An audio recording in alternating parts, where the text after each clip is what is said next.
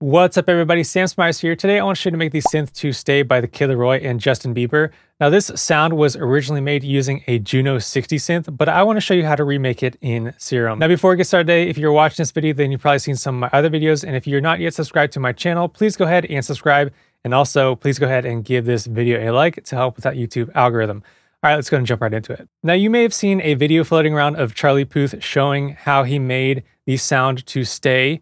He used a Juno 60 synth, and he said he used patch 27. Now, I don't have a Juno 60 synth, but I do have the Jun-6V from Arturia, this VST, and I went to patch 27, which says guitar. And so if I play this patch using the melody of Stay,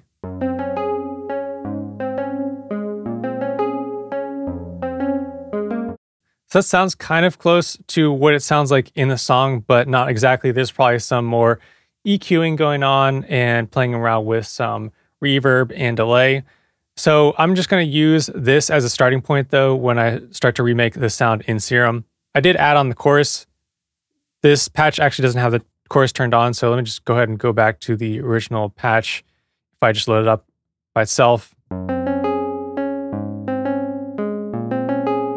Now let me just take a look at this patch and see what's going on. There is the pulse wave or the square wave going on, and this little line connects it to the PWM, which means pulse width modulation. So there's going to be some of this PWM going on. We've got the filter going on as well. So now just using that, knowing I'm going to only really use one oscillator, that will help me figure out how to make it in Serum. So let me just load up the initial preset in Serum. And for oscillator, I am going to go ahead and put it onto basic shapes. This is where you can find the basic wavetables.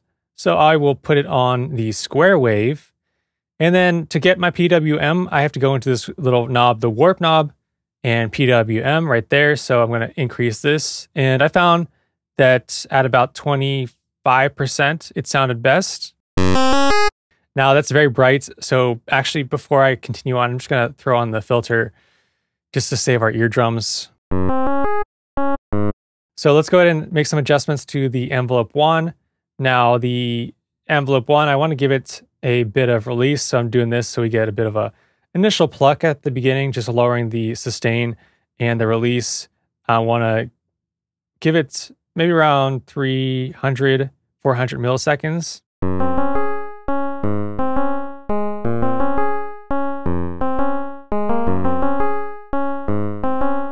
So that sounds pretty good to me. Now, what I want to do is assign my envelope 1 to the filter cutoff. So envelope 1 to the filter cutoff.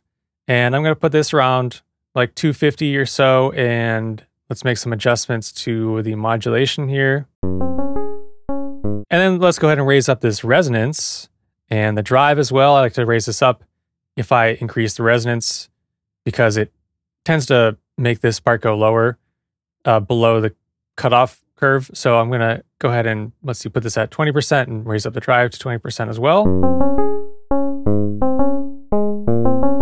And now what I want to do is in my MIDI, let me just show you the MIDI.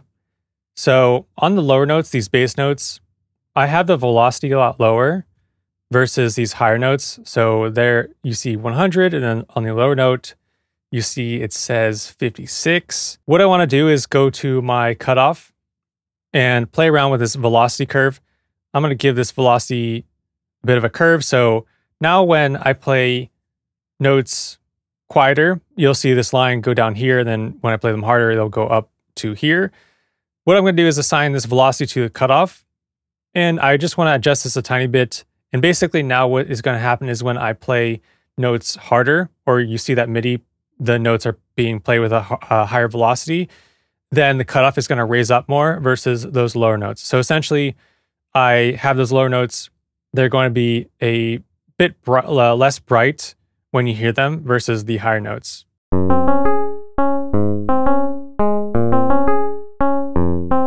right, so after that, I'm going to go ahead and add on EQ just to roll off some of that low end, around 190 hertz. And then I'll add on some compression. And now what I want to do is add on a chorus, a delay, and a reverb. Now the best way that I found to get this sound to be as close to the original song as possible was to use a chorus from the Juno 60. And Arturia makes a separate plugin where you can actually just use the chorus. So you can hear the big difference this chorus makes. I'll play it with the chorus on. Now I'll play it without the chorus. So it makes a huge difference, and I wasn't really able to get the sound to be like that with the chorus in Serum. So if you have this chorus, then I would use this Juno chorus because it is like a signature sound that the Juno has.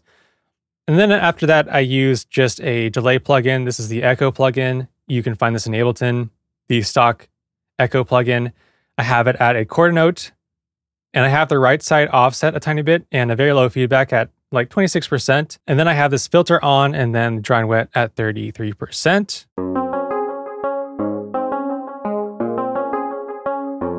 And then a bit of reverb at 18%, this hall reverb. That's a pretty low level just to really kind of smooth out some of that delay. Now let me play you the final sound and show you the MIDI as well.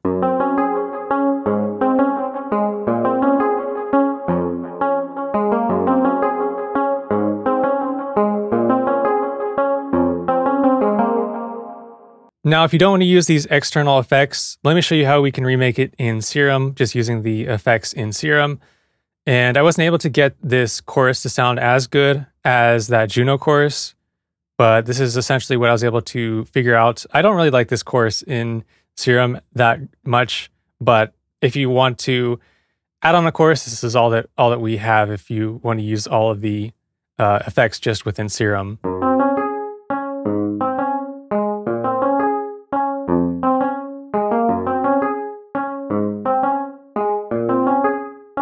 So that is the chorus, and then I'll add on the delay. And so for the delay, once again, I have the quarter note delay, offsetting the right side a tiny bit, and that gives it a bit of a stereo effect.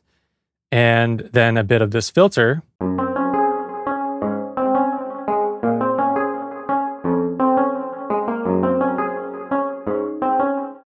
And then a bit of reverb. I have the hall reverb on, and you can go ahead and copy these settings.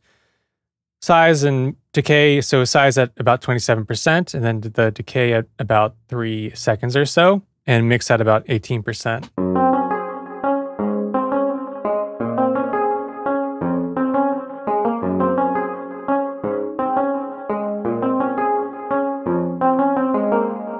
Now that's how you create the Synth to Stay by The Kid Laroi and Justin Bieber. If you do want to grab this preset, I'll put a link down below so you can grab it for free.